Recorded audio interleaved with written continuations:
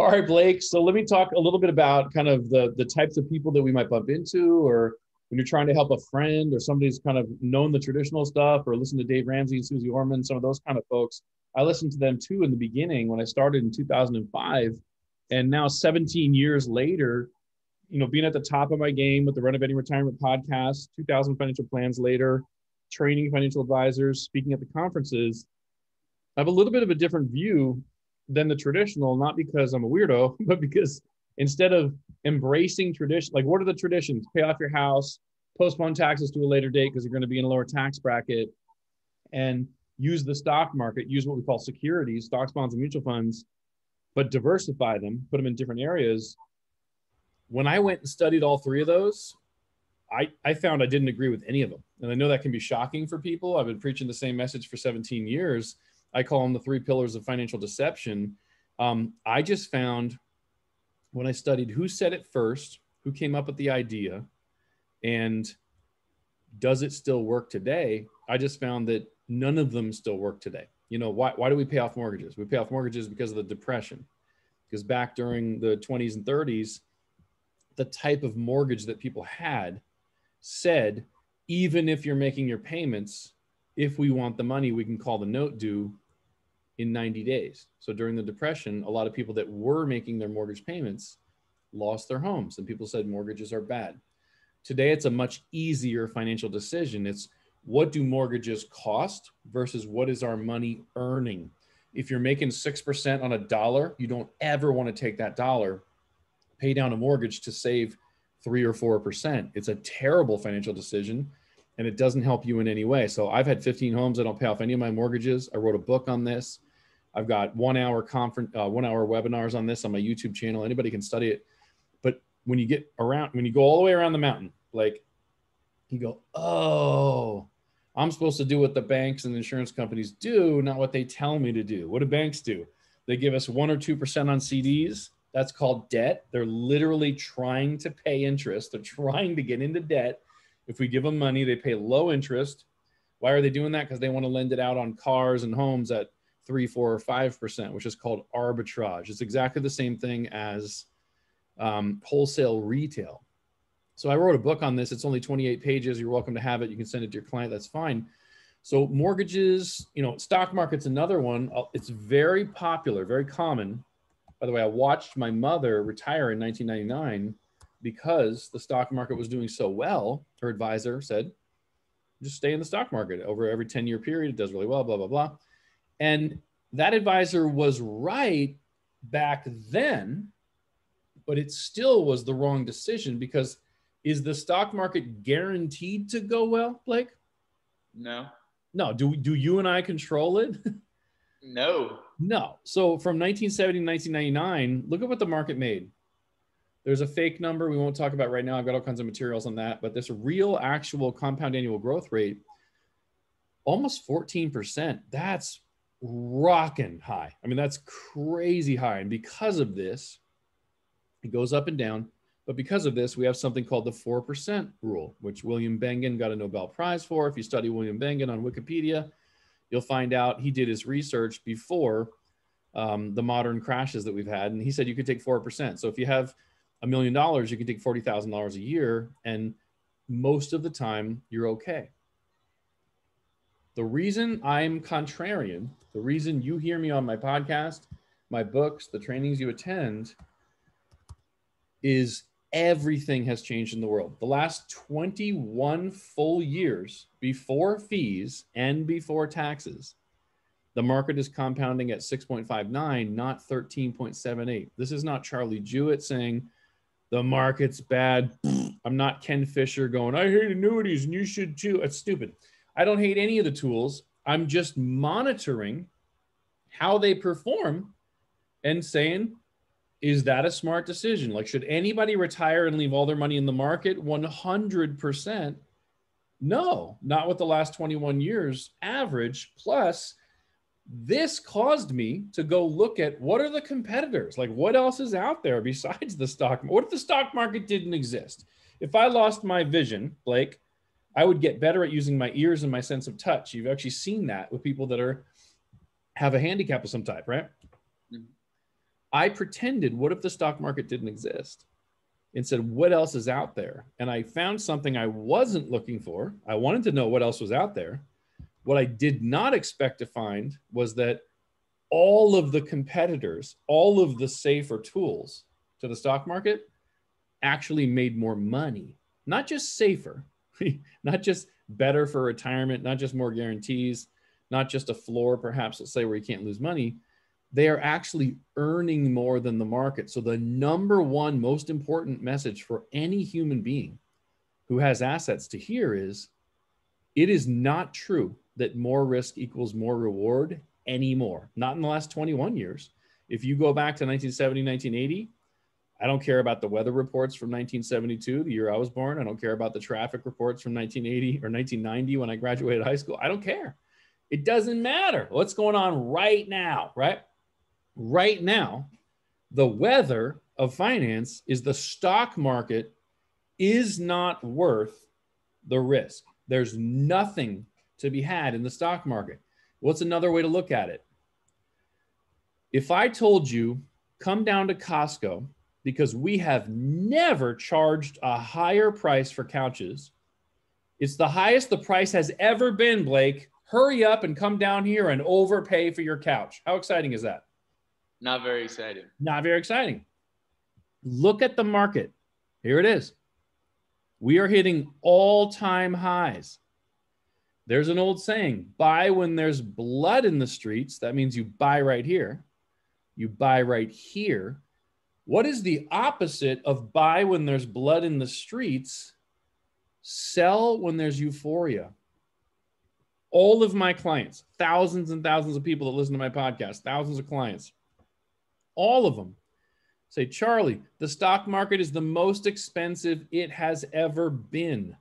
Should I buy? I say, no. What should I do? I say, sell. Is that me being a clairvoyant saying it's not going to go up higher? It is absolutely not that. It has never, ever, ever been this high. Your account is as big as it will ever be. Well, as big as it has ever been. It might go up from here. But what do conservatives do? Or what do people that are 50, 60, 70, kind of nearing retirement age or in retirement and can't afford to take these big losses? What do they do? We're supposed to protect the assets and not lose them. Does that make sense? Mm-hmm. Not selling is buying. And that is not something that most people understand. Would you buy the market when it's the most expensive it's ever been? Or would you buy a couch when it's the most expensive it's ever been? You would not. If you don't sell your positions, you are buying every day. You're rebuying in, you're rebuying in, you're rebuying in. So I am not telling people, hey, let's go risk your capital to try to make this pathetic rate of return while the market's the most expensive it has ever been and we're due for a crash. That's terrible advice. Money managers only give that advice because it's like, if you sell pizza, what should I eat today? Pizza. Why? Because I sell pizza. Is it good for me? I don't care. I sell pizza. Eat pizza. Shut up and eat pizza. Why do money managers tell people not to sell or that the stock market still works? To be honest, that's their product. That's how they make money. It doesn't have to be immorality. It could be ignorance. Their bosses and managers could have told them this is good, not shown them what I'm showing you. When I went out and did the research as an independent fiduciary, I would never, not even a single dollar, Blake, I would never leave a single dollar of my money or clients' money in the stock market with these returns and it being at the highest it's ever been where we need a market correction. Does that make sense? Mm-hmm. Now, does that mean you have to go, oh, now my money can't grow? I'm going to not. No, all the other alternatives. I mean, I found stuff that's made 24% per year for 17 years without even a hiccup. Not even, look at this. Look what the market does. It bounces around, right? Blah, blah, blah, blah, blah, blah, blah, blah, blah. That's called A, B, C, D, A, B, C, D, A, B, C, D. It bounces, bounces, bounces. The investments I use instead of the stock market don't even do that. They've just gone up steadily, and they've averaged over 24% a year, which is 3, 4, 5 times what the market has made. So First question, should somebody in retirement leave money in the market? First answer is no, because everything else does better. Second answer is maybe if they're a day trader and they know how to work the market to make 20, 30, 40% returns, but is the market doing what it did for your parents, grandparents, Dave Ramsey? Dave Ramsey says the market makes 12%. Dave Ramsey has some incredible teaching on how to get out of debt. When Dave Ramsey moves into the stock market or cash value life insurance, one of only 3 places to make tax-free income, I don't know how to sugarcoat it. He's wrong. He says things that aren't true. He says the market makes 12% a year. We cannot find that anywhere. All of the best financial advisors in the country are fighting Dave Ramsey, saying, what are you talking about? Where do you get this 12? And I'm not saying he's a bad guy. I'm not saying he doesn't teach well. I'm just saying, if you're an undisciplined human who cannot stop yourself from putting money on credit cards, Dave Ramsey is the answer. If you're a disciplined human being who's accumulated some assets, Dave Ramsey is dangerous. And it's not my opinion. If I got on the phone with anybody who said, I love Dave Ramsey, I'd say, well, what does Dave Ramsey say? Dave Ramsey says, you make 12% in the market, but you should pay off your mortgage. Okay. Oh, let me think through that. I have $100,000 in the market. It makes $12,000 this year, and it goes up because it compounds every year. But I'm going to stop making $12,000 a year to pay off a mortgage at 3% and save myself a tax deductible $3,000 a year. What's better, making 12 grand or saving $3,000? Well, if I made the 12 grand and paid the 3, I keep 9. What human being in the entire world ever, thinking clearly, thinking honestly, without an ulterior motive, what human being would ever give up $12,000 a year, paying $3,000, keeping 9, and say, debt is bad, I'm going to give up $9,000 a year? And I've written a book on this because I spent 22 years in the Christian church, multiple decades studying Susie Orman, Dave Ramsey, the traditional teachers, saying debt is bad, debt is bad, debt is bad, debt is bad, debt is bad. And through my research, when I studied banks, insurance companies, the biggest corporations in the world, the richest human beings in the world, not-for-profit organizations, all of them strategically use debt on purpose when they don't need to, I ended up, by accident, a contrarian. What is a contrarian? Not a bad person, not an evil person, it's someone that says, I looked at the traditional way and found it to be wanting, found it to be lacking, because the alternatives to the traditional way provide, what do people want when they pay off a mortgage? They want to be wise financially. They want to be conservative. They want to be safe. They want to be smart. Does that make sense? Mm-hmm. The alternative to paying off a mortgage is more conservative, more wise financially, smarter. In every single way, it's better. And the difference, Blake, is debt is not bad. Well, debt can be bad, but liabilities are not bad. So if you owed $100,000 to somebody and you paid $1,000 a month to service the debt, but the $100,000 you got from that person you gave to an investment that gave you $2,000 a month, is there any scenario in the world where you go, I don't want the $2,000 a month anymore because it's costing me $1,000 a month. I'm just going to give up $1,000 a month because debt is bad. Susie Orman, Dave Ramsey told me that. The answer is no. What do the banks and insurance, what does every single major financial institution do? They pay commissions and they pay employees to get into more debt.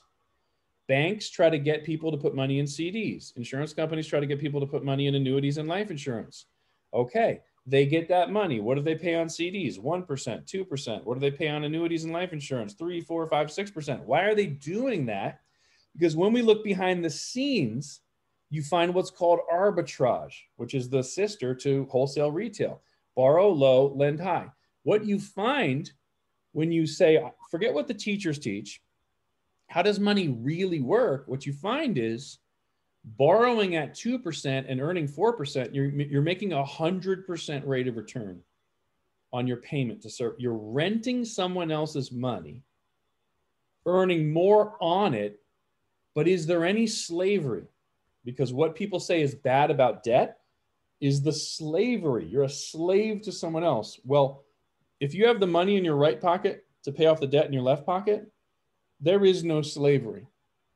When I studied rich people, corporations, the wealthiest of the wealthy, they have the money to pay off their liabilities. There is no slavery.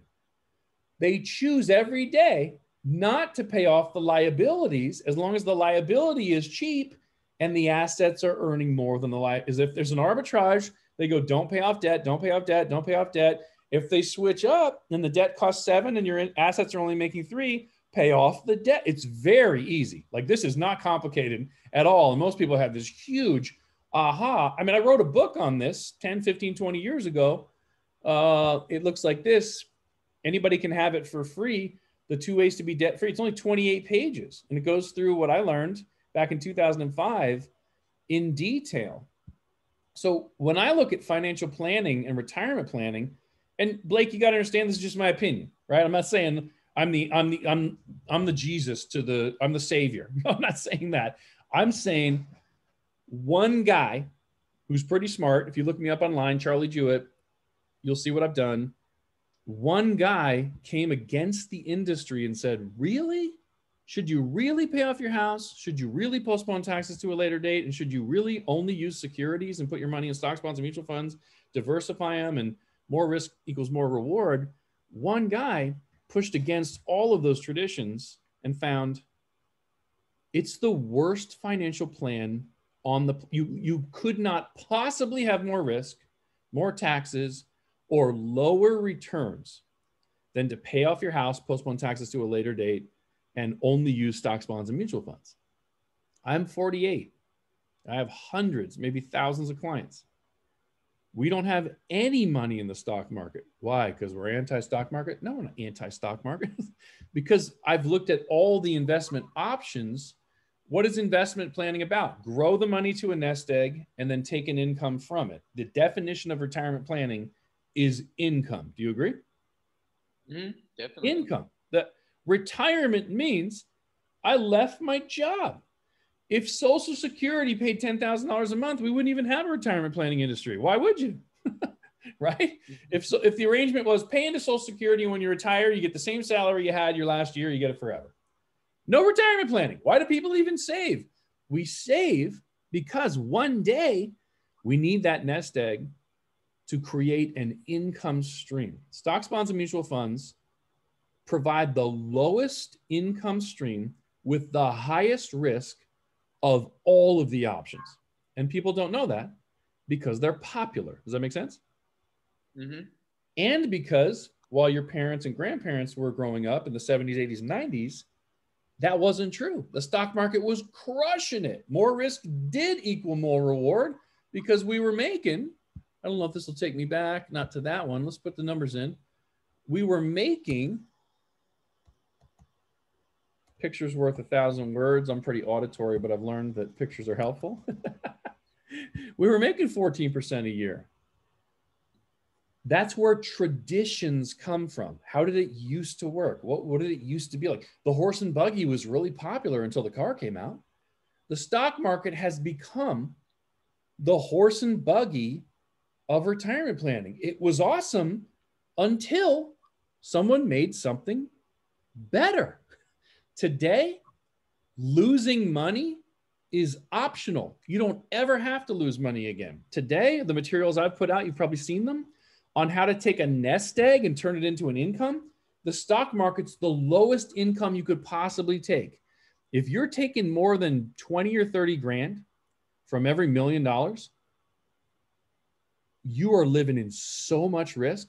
I mean, the stock market, maybe with the best minds in the industry, maybe you can take 2.8, 2.9%. Call it 3.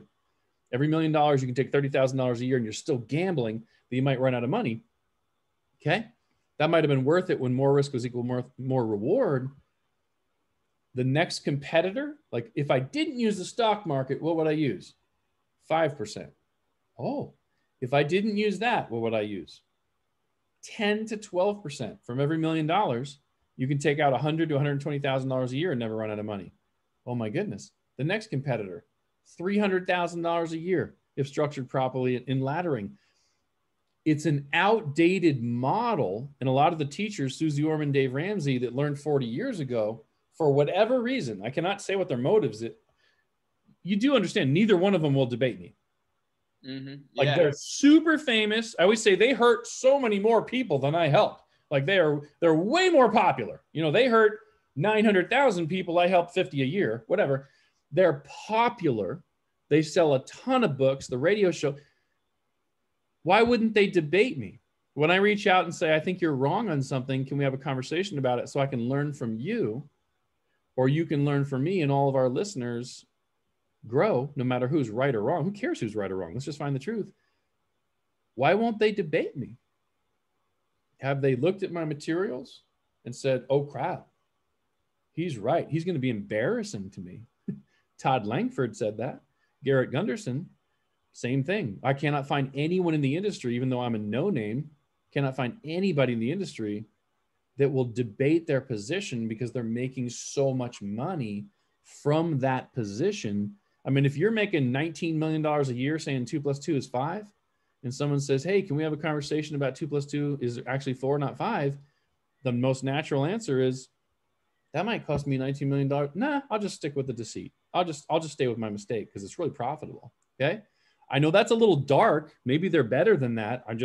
I'm a little jaded because I love the truth. I love the consumer. I love reality, and they won't even have the conversation. So if you have someone you bump into or people you care about as you're doing this, and they have money in the market when they're nearing the retirement years, or they're in retirement, or if they have a house that's paid off, or they say, I've been a fan of Dave Ramsey, the only question, as a loving human being, being a friend to a person like that, the only question is, if there were information that if I gave it to you would literally change your life, cut your fees in half, cut your taxes in half or down to zero, give you twice as much income with more safety, would you like to have that information or not? The only answers are no and yes. I mean, if I say to somebody, I have a $50 bill, would you like to buy it for $10? And they say no, what am I going to do? Like, I can't make them buy it. You know what I mean? The old saying, you can lead a horse to water, but you can't make them drink, right? Like, we can't make people be open-minded and want this for them more than they want it for themselves. What can we do? What does the waitress do? Would you like more coffee? Yes or no? They're both fine answers. It's either yes or no. There's no right or wrong. You know, she's not selling something. She's offering something, right?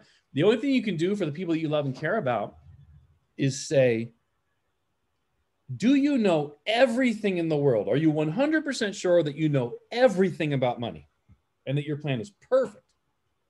If they're humble, they would say, no, like, I like my advisor, but I can't say that. Okay.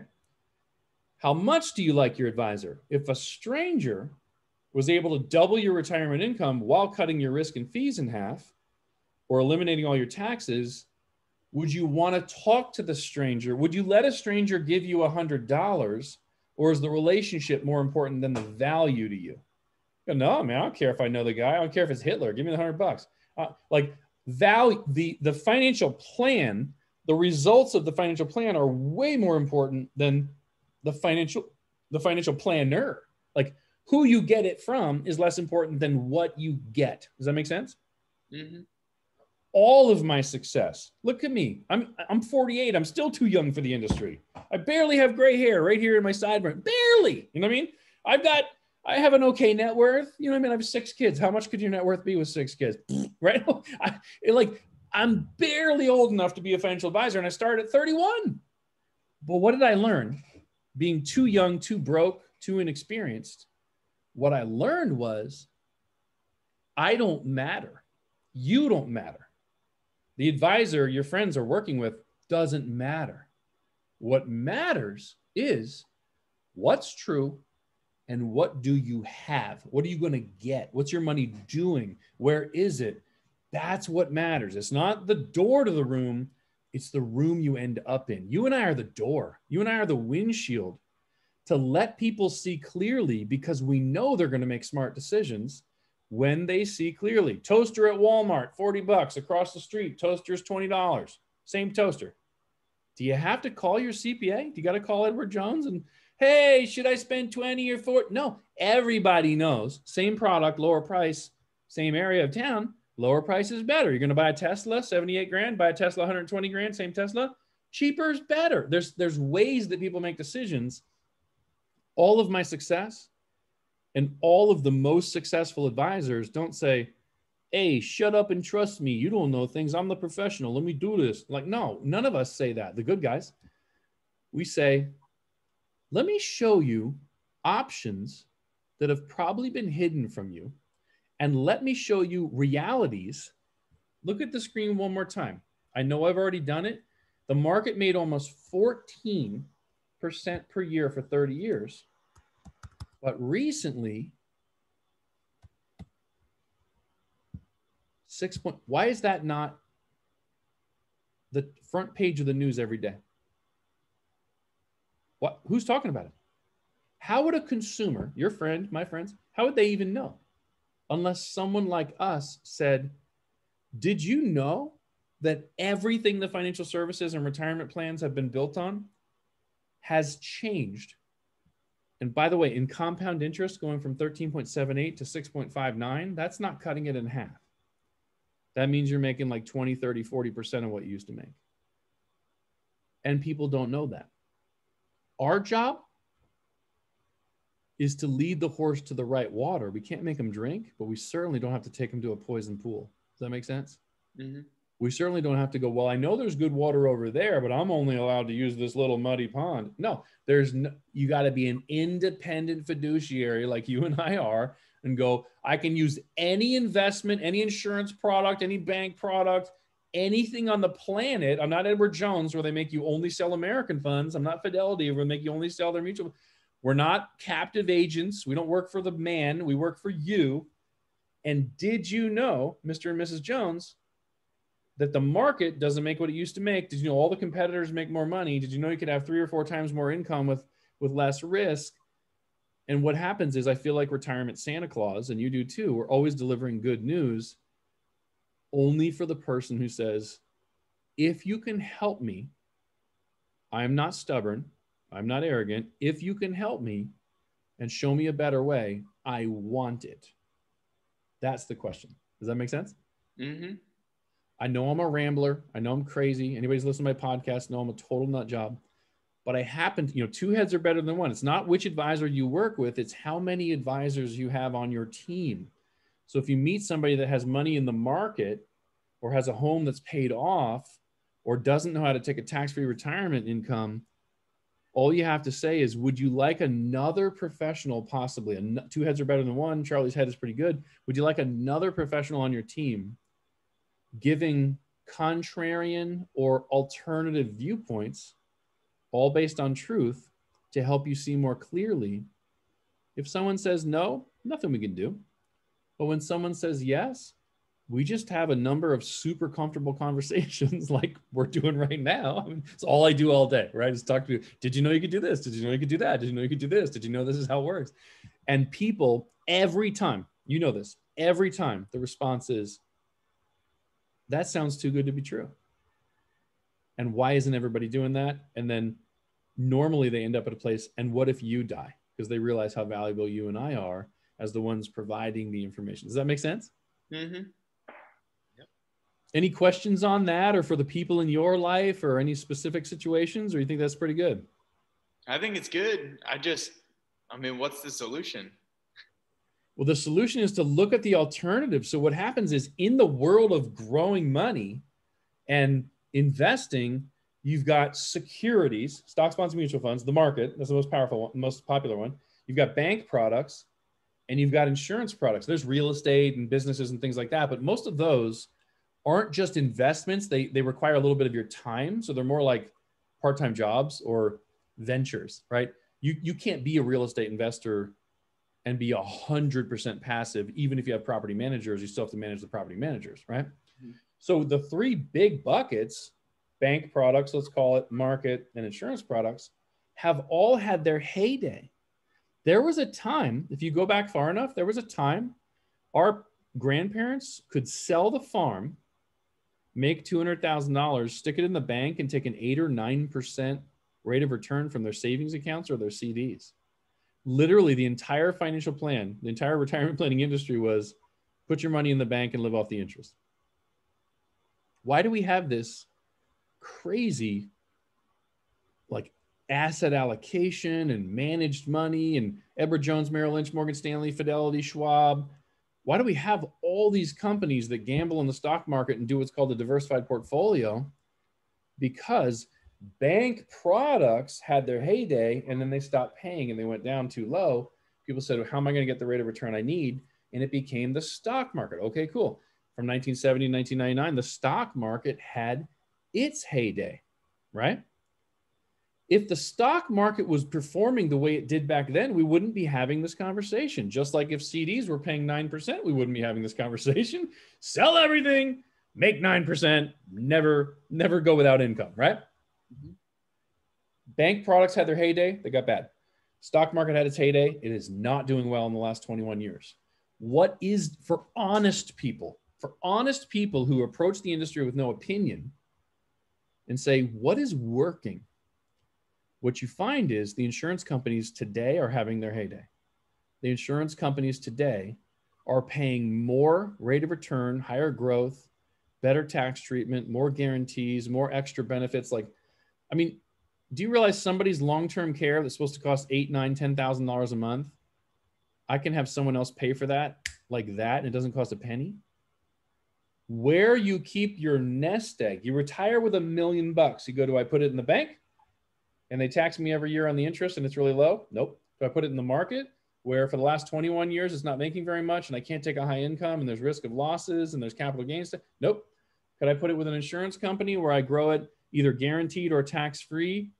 And because they are an insurance company, they say, if you park your money with us instead of in the market and you need to go to a nursing home, we will pay $8,000 a month for the next 4 years while your body falls apart. Sorry to be so blunt, but when you go into a nursing home, like you can't do 2 of the 6 activities of daily living, you can't feed yourself, can't transport yourself, can't toilet, you're falling apart. It takes, like, the average lifespan is about 2.3 years.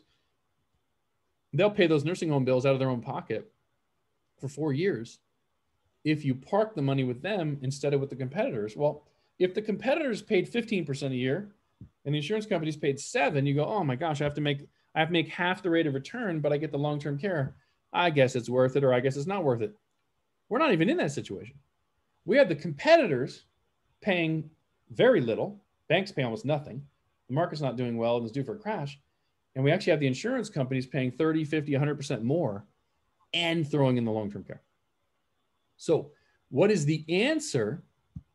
The answer is don't limit yourself to the stock market, because hope is not a financial plan. I hope it works. That's not a financial plan. What I brought to the industry was the most comprehensive financial planning model that is available today. Mortgage planning, estate planning, retirement planning, insurance planning, and tax planning, which we call the merit plan, the merit model of financial planning. Nothing beats it.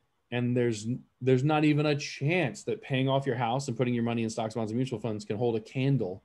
That's like a snail competing with Michael Jordan in a dunk contest. You can't even come close. Comprehensive always beats narrow, right? Does that make sense? Mm-hmm. Any other questions on that? I can't think of any. I'm sure I'll come up with more. I mean, you're an amazing man. You meet amazing people. I've heard you talk about some of the people in your life that you're helping and that you've helped. Oh, the only people we can help is the humble person that goes, if there's something better, I want it, and I don't care who it comes through. I'm sure your friends love you. Mm-hmm. But if they were like, Blake, I hate you. I hate everything about you. But if you can help me, I'll let you do it, because it's not the messenger, it's what I get. It's the message. Mm-hmm. It's not who sells me the car. It's the car I have to drive for the rest of my life. If they understand the value you could possibly bring to their life, I mean, is it true that we meet some people and pat them on the back and say, you're perfect, don't change anything? Yes, it is. It still feels good. I don't hate my doctor when I go in and he tells me I don't have cancer. I love him. But if I have cancer and it's small, I want to catch it now, right? Mm-hmm. So the normal good news we're delivering to people is I'm not going to charge you a fee. You don't have to pay anybody anything, but let's move a few things around and you get twice the retirement income, or you have guarantees or something like that. So, man, keep up the good work. Keep helping people. If you need my help, just ask me. But if you have friends that have money in the market or friends that have paid off their homes, you can have them read my book. It's free. Have a conversation with me. They really just need to go be a little humble and go, well, what else? What if this didn't exist? What would I do? What do other people do? If I didn't pay off my house, what do other people do and why did they do that? If I didn't have my money in the market and I put it somewhere else, where would I put it? And why do people do that? Everybody loves what they learn when they open their mind and say, tell me what you know. And they always come back and go, this sounds too good to be true. And I go, I know. How do you like to prove to yourself that something's true? If I said I had Elvis in the next room and you said, I don't believe you, how could I prove it to you? I'd walk you into the next room. And if the dude is old and crusty and fat, singing nothing but a hound dog, there he is, right? When someone says it's too good to be true, a lot of times we just put them on the phone with the investment companies that offer these alternative tools. And they go, is this true? And they go, yeah. And 40 companies later, they're like, oh my gosh, that must be true. They just don't advertise in the Super Bowl.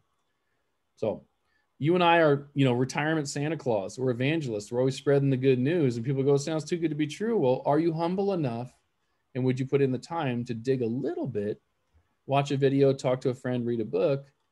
If it were true and it could do incredible things in your lives, most people answer yes. Cool? Yes, it's cool. I hope everybody wants to learn more. I hope a good money manager would want to learn more too, I know they're a tough group of people to rescue, but money managers who come out the other side and say, let me add everything, not just manage money, actually do so much good for people. And we don't necessarily show up in people's lives and say, hey, fire your money manager. You shouldn't use them anymore. We show up and say, it's not which advisor you work with. It's how many advisors you have.